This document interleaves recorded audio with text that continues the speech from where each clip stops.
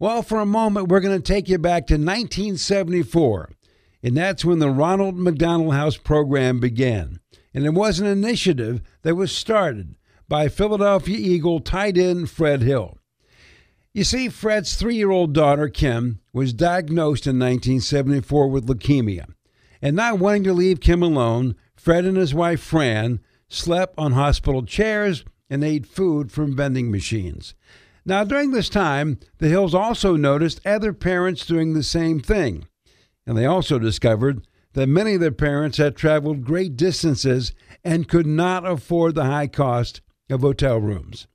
So Fred rallied his teammates with the Philadelphia Eagles to raise funds to help support other families that were experiencing the same emotional and financial trauma that he and his wife were experiencing. Like we said, that was 1974. Moving forward to 2023, and over 380 Ronald McDonald House chapters later, we now have another initiative. And again, it involves football, and in this case, Big Ten football. The initiative is called Battle for the Houses, and it centers around the Michigan State-Michigan football game. The ringleader of this fundraiser is former Michigan State running back Todd Duckett. And Todd, thanks for joining us. And I think maybe the best way to get going with this conversation is to ask you how this whole thing began. Yeah, sounds good. Well, thanks for having me. Go Green. It began kind of indirect. So back in 2011, when I really started to get involved with volunteering, giving, and serving, the Ronald McDonald House was in mid-Michigan, in Lansing, was one of the first places that we volunteered and actually had a chance to learn what it means to be a volunteer and get involved. And we could see the families coming and going, but, we were just a bunch of us, we were just, kids volunteering, didn't think much of it, just doing a good service. And then 10 years later, our youngest son was born with half a heart and had to end up having open heart surgery 2 days after he was born. And he ended up spending a lot, probably 5 extra weeks at the Mott Hospital in Ann Arbor. And during that time, my wife, she stayed at the Ronald McDonald House in Ann Arbor during that time. So we went from volunteering to actually utilizing the house and seeing how much it meant. And then this year we participated in Shamrock Shake. It was a fundraiser they had for Shamrock Shakes. And we were going to the hospital and giving Shamrock Shakes to the nurses. And we did that in East Lane, or we did that at Sparrow, and then we also did it at Mott. And out of that event, how come these organizations haven't had a fundraiser together? And then we started thinking about the game, and then we started thinking, can we put the Mid-Michigan House against the Ann Arbor House and this fun rivalry, this competition, and Battle for the Houses was born in that moment. And once both houses were on board, reached out to Mike Martin and told him what was going on. And we've been friends for many, many years anyway. And it was just a perfect fit. Everybody jumped in, and since it's been an awesome, awesome fundraiser for us and for the Ronald McDonald House charities. Before Dalton jumps in, I do have to ask, as you mentioned Mike Martin, obviously had a great career at the University of Michigan in football. Where did you guys meet? We met. We had a mutual friend named Ryan Doyle who does a lot of video work, Video Vision 360. So we met him, I met him. He was already friends with Mike Martin, and started doing video work with him. He's recording all my videos, and then he just kind of saw our energy was the same energy. And obviously I've heard about him, so I knew who he was anyway. And we just started hanging out more and more, doing different projects. And I really got a chance to know him as a person, not just a guy on the other team from down the road. And had a lot of similar interests. And, once we kind of put all our green and white and colors aside, we realized we had a lot of things in common, and we just became friends. Todd, I don't want to take this interview to a dark place, but in trying to read and get information, your youngest son, did he make it through those surgeries? Yes. He had one 2 days after his surgery, or after he was born. Then he ended up having another one about 2 or 3 months after that, and then he's scheduled for a third one in about 2 years or so, just depending on how things go between now and then. So yeah, right now he's amazing. He's thriving. He's happy. He's just starting to walk. And if you didn't see the scars on his chest or know the backstory, you would have no idea what he's been through so far. That is amazing, and thank God for it. Yes. But Todd, it's amazing too, because you talk about years ago you used to just volunteer at this place, and it's a different kind of experience and perspective. But to undergo what you and your family did with this whole experience, how did that maybe change things for you, and how did it maybe put into action where you said, you know what, I need to get involved and help out in some way? How did this inspire and transform you? Yeah, it was, it still does every single day. But there was a time when during the ultrasound in the beginning before he was born, they asked us did we want to even continue with the pregnancy, and it was a shock. That's not what you expect when you go in and get your ultrasound. You're expecting that he's this big, he's this size. This is how many weeks he is, and then to have that question really threw my wife and myself for a loop. Like what? And then you fast forward to him being born. And then the being able to go to the house, Ronald McDonald House, and just escape for a minute, take a shower, just walk away and take some deep breaths, and then to go back and jump back in the fire, wait to see what the doctors have to say, wait to see how he does coming out of surgery, and it really took volunteering and giving and serving for me to a different level. It's different when you do it out of just wanting to give back, out of fun, out of enjoying the benefits of giving and serving. It's different when you do it then compared to when it's actually your life and you're actually giving and serving. You're just trying to take care of your family. You're just trying to make sure everybody's good. And you even got I have 4 other kids, and they're like, so where's X at? How come X isn't at home yet? And so they're asking questions. And it really was an amazing, humbling, it's just a wild experience. And like I said, like right now he's walking. So it's a blessing. Yeah, it's a blessing. It still gets to me, you see. It's still tough, but we're truly blessed. There are some amazing families. There are some amazing families that utilize the house. There are some amazing people that run the house, and I am thankful. I'm just thankful that they're there. Yeah. Sorry about this. I'm kind of a little emotional still. It's only your son and your family. But it's not just mine. This is everybody's. There's so many people who utilize this house, and there's so many people who, I have 5 kids total, and the first 4, there was no issues. You go through the process, you go through the ultrasounds, you go to the hospital, the child's born, and you're home in a day or two, and then you just go through that. But there are families who, their child may not come home for a month, 2 months, or ever. And that's every single day. And you don't think about that. And you don't understand what that does to families. And not just the parents, but the grandparents, the aunts, the uncles, the kids. It's a huge thing that really life is a miracle. But some people have their miracles show up in different ways. And ours, it wasn't expected, but here we are, and this young man has inspired Battle for the Houses. I mean, he's inspired opportunity for Michigan State football players to even come to the house and volunteer, to go to the hospital and volunteer. He's inspired this rivalry where, I mean, a lot of times they call this hate week, where you're playing against a guy. But in this hate week, this young man has inspired love to happen between two schools, showing you that the game, it's bigger than the game. Yeah, we're going to go. We're going to play.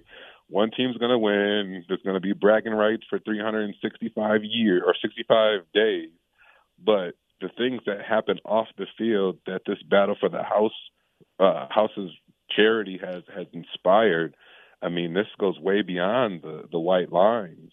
And, it's very, very powerful for me. It's very impactful for me. And it's like I say, your miracles and your blessings may not come the way you think they do.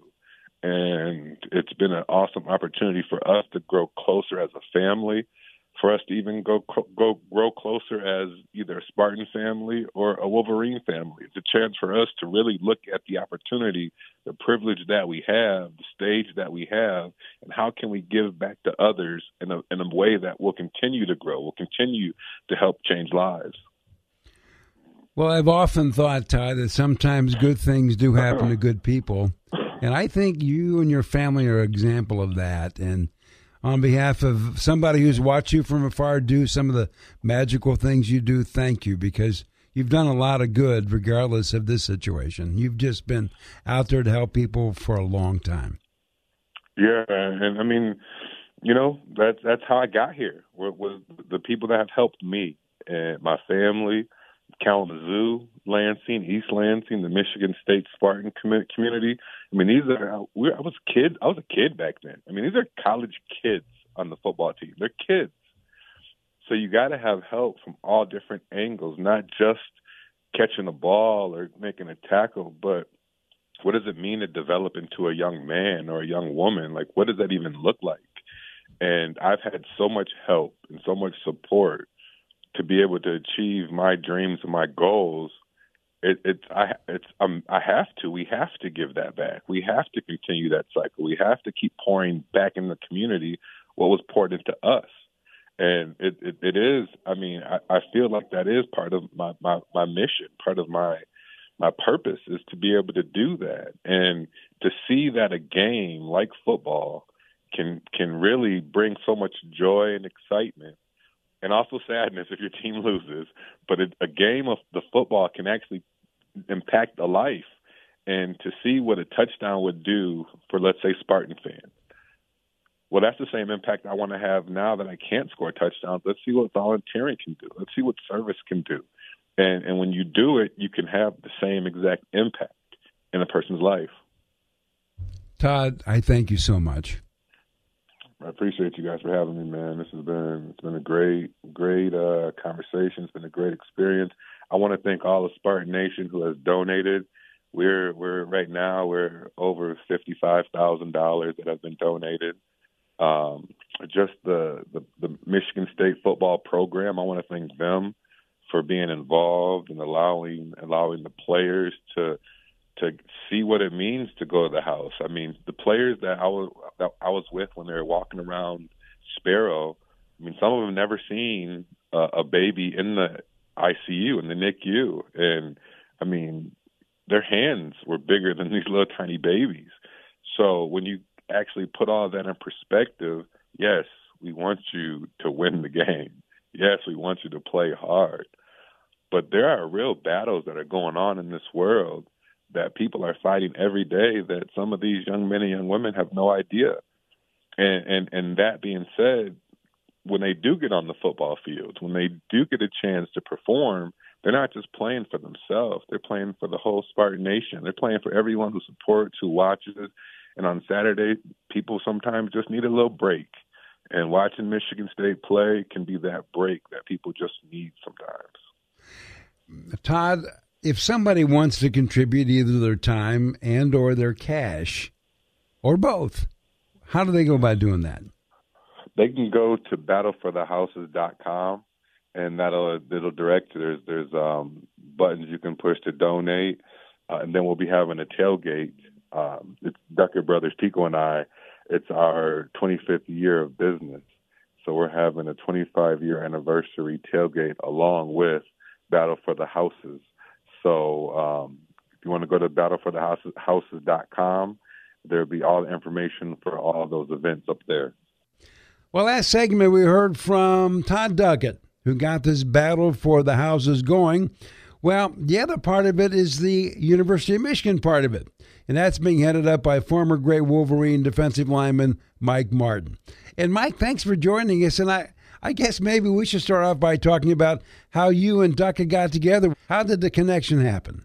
So, Todd, I'm not gonna show his age, but we're a couple years older than each other. But we met after college and after both of our NFL careers, and he's always been in the community.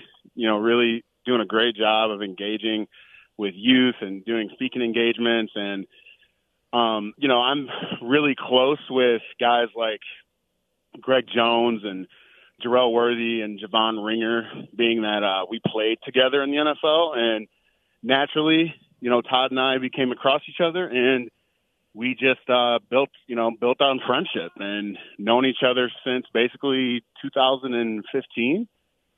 And, anything he needs, man, he gave me a call about this Battle for the Houses, and I said, let's do it, man, however I can help. Mike, were you surprised when he called? No, I wasn't surprised because, he's a guy that, if I needed anything, he'd be right there for me as well. And that's the beautiful thing about football, man. And, I get questions about, how is it in the NFL, when you go and you're in the locker room and let's say, you got a guy who played at Ohio State or Michigan State, and it's kind of ironic when you get to the NFL, you really become closer friends with those guys, and it's you against, the SEC guys in the locker room. So,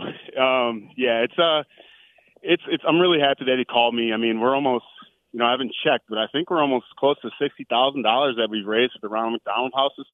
Oh, Mike, I do want to ask here, too, because you talk about just the relationship you have, and no matter what it was, Todd wanted to call about, you'd probably be there to help him. But besides that camaraderie, what have you learned or taken away from this experience of getting involved with the Ronald McDonald House, and what has that maybe been an inspiration for you? So, really the inspiration, I've been involved in the community ever since I've had a platform. It's been really important to me to give back and to pour back into the community that gave back to me. So I spent a lot of time at Children's Mott's Hospital in Ann Arbor, saw a lot of families and kids, struggling. But when we, put the effort in to spend some time with them and show up and talk with them, get to know them a bit, it just put a smile on their face and, maybe alleviated some of the struggle that they were going through just for a few minutes. And to me, that meant a lot. And, Todd having a personal connection to the Ronald McDonald House with his family and his son, it really touched me. And I could just see it in his eyes and hear it in his voice. So it was without apprehension, me jumping on board. And we've done so much in just a few months. I was talking with Todd. We were on Fox 2 local news here a couple days ago. And I looked at him. I said, man, look how far we are. You called me 3 months ago on this, and we've got a website, we've got videos, we've got all these people engaging. So we're just really excited about where we are now and where we're going to be next year. Mike, I sure appreciate you being part of this, and what you and Todd are doing is just fabulous. Yeah, I appreciate it. And it's really cool to me to see the community come together and understand that it's more important and bigger than football. We're going to have fun on Saturday and leading up, to kickoff and all of that. But we got to understand that, this is about people, this is about community, and this is about bringing people together and helping folks. So, yeah. Well, after hearing what Mike Martin of the University of Michigan had to say, and, of course, the real-life story of Todd Duckett and his involvement, it's easy to see why there are some great things going on around this country, and the Battle for the Houses is one of them.